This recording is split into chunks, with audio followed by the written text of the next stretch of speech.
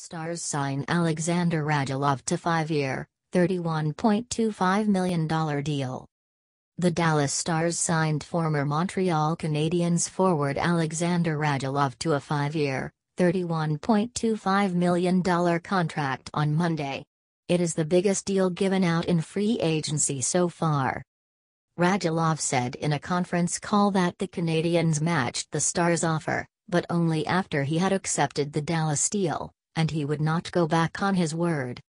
After a disappointing season, the Stars and new coach Ken Hitchcock have been busy. Among their moves, they have traded for goalie Ben Bishop, signed center Martin Hanzlin, traded for defenseman Mark Methot. Alexander is a dynamic playmaker with top-end speed and skill, Stars general manager Jim Nill said in a statement.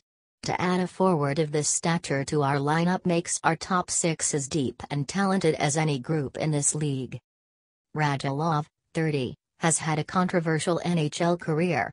After being selected in the first round of the 2004 draft by the Predators, he played the 2006-07 and 2007-08 seasons in Nashville, scoring 37 and 58 points, respectively.